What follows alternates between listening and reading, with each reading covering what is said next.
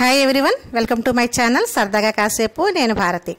ఇదిగోండి మీరు చూస్తున్నారు జున్ను 3 రూపాయలతో తయారు చేసినటువంటిది. మరి గేదె ఈనిన మొదటి రోజు ఇచ్చినటువంటి పాలను 3 రూపాయలు అంటారు. ఇవి మాకు మా ఫ్యామిలీ ఫ్రెండ్స్ ఇచ్చారు.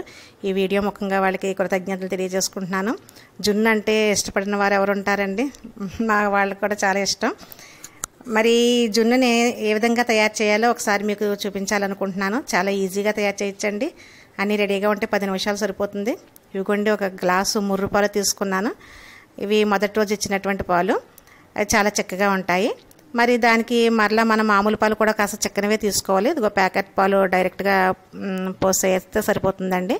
వాటర్ ఎట్టి పరిస్థితుల్లోనూ కలపకూడదు. కలిపితే జున్ను రాదు సరిగ్గా. అదేవిధంగా బెల్లం పొడి, కొంతమంది పంచదార ఇష్టపడతారండి.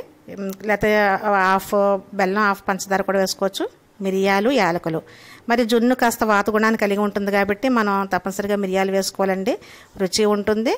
నెక్స్ట్ కాస్త మనకి తేడా చేయకుండా ఉంటుంది.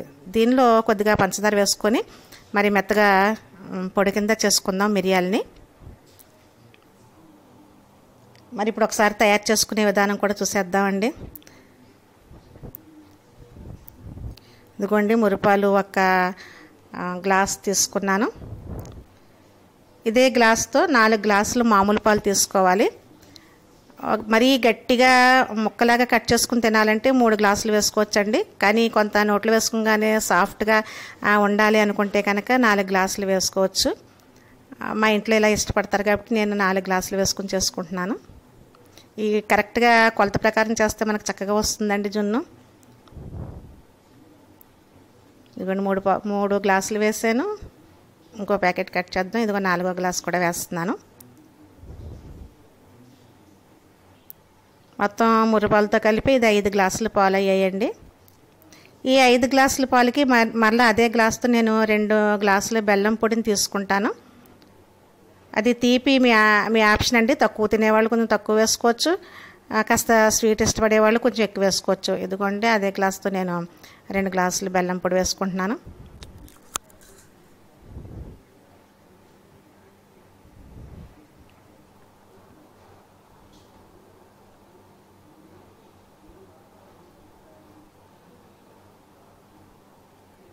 మరి బెల్లం వేసుకుని చక్కగా ఒక గరిటె తీసుకొని మనం బెల్లం కరిగేలాగా కలిగిపెట్టుకోవాలి.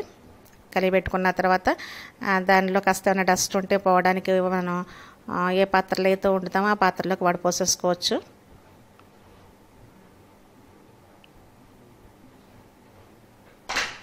ఇలా వడపోసుకున్న తర్వాత ఒకసారి తీపి సరిపోయిందో లేదో చూసుకోవాలండి.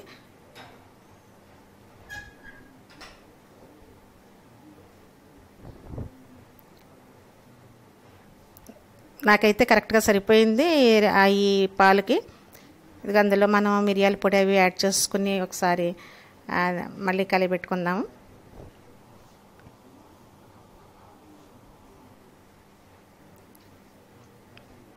ఇప్పుడు మూత పెట్టేసుకుందామండి. ఇలా ఒక చిన్న డబ్బా లాంటిది తీసుకుంటే మనకి పాలు పైకి అది పొంగకుండా బాగుంటుంది. మూత అది కాస్త గట్టిగా ఉన్న డబ్బా తీసుకుంటే.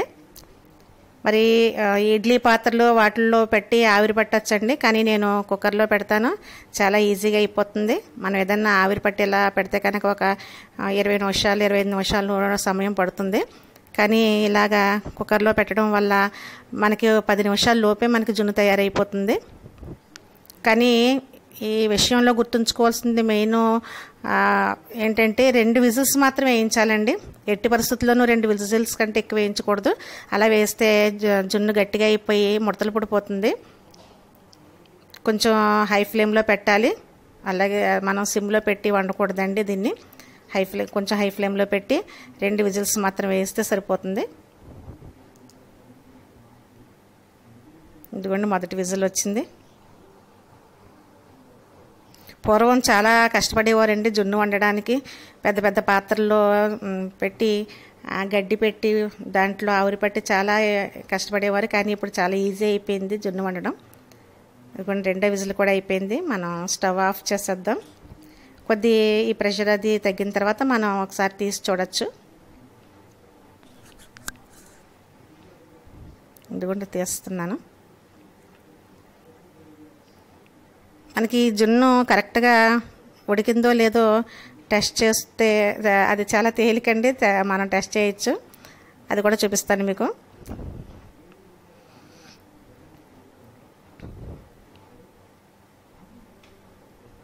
ఒక నైఫ్ కానీ లేదా ఒక స్పూన్ వెనక భాగం కానీ మనం తీసుకొని దానిలోనికి ఇలాగా లోపలికి గుచ్చినట్లయితే, చూడండి నేను గుచ్చుతున్నాను. ఇలా గుచ్చినప్పుడు మనకి నైఫ్కి ఏమీ అంటకపోతే, పాలు లాంటిది ఏమీ అంటకపోతే కనుక జున్ను ఉడికిపోయినట్టండి. అదేవిధంగా కొంచెం పాలు లాంటి పదార్థం ఏదన్నా అంటితే కనుక అది ఉడకలేనట్టు. అప్పుడు మరలా ఒక్క విజిల్ వేస్తే సరిపోతుంది, కానీ ఆ పరిస్థితి మాత్రం ఉండదు.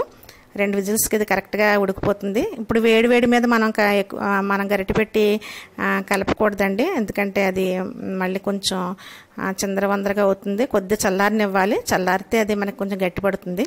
చూడండి చక్కగా వచ్చింది, మిరియాల పొడి అంతా పైకి తేలి చల్లారిందండి. మరి నోరూరించే జున్ను రెడీ అయిపోయింది. మనం చూస్తారు కదా, కదలటం లేదు, చాలా గట్టిగా ఉంది. నెక్స్ట్ సాఫ్ట్గా కూడా ఉంటుంది. ఒకసారి తీసి చూద్దాం బౌల్లోకి.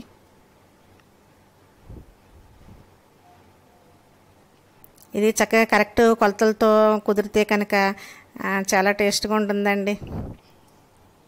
కాకపోతే మొదటి రోజు పాలు అయితేనే బాగుంటాయి, రెండో రోజు పాలు అయితే మరలా ఈ కొలతలు కుదరవు. అందుకు మనకి ఎవరైనా పాలు ఇచ్చినా లేదా మనం కొనుక్కున్నా కాస్త ఆ సమాచారం తెలుసుకోవాలి, పాలు ఎప్పటివి అనేది. చూసారు కదా, చక్కగా సాఫ్ట్గా ఉంది. ఇదండి టేస్టీ జున్ను. మనం తరచూ వండుకోము, ఎందుకంటే పాలు తరచూ దొరకవు కాబట్టి, అందువల్ల కొలతలు మర్చిపోతూ ఉంటాం. అందుకనే నేను ఒక వీడియో చేసి ఇలా పెడితే బాగుంటుందనే ఉద్దేశంతో పాలు దొరికాయి కాబట్టి నేను ఈ వీడియో పెట్టడం జరుగుతుంది.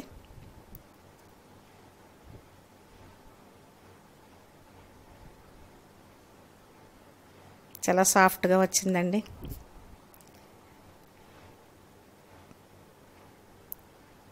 మరి ఈ వీడియో మీకు నచ్చితే లైక్ చేయండి, నా ఛానల్ సబ్స్క్రైబ్ చేసుకోండి.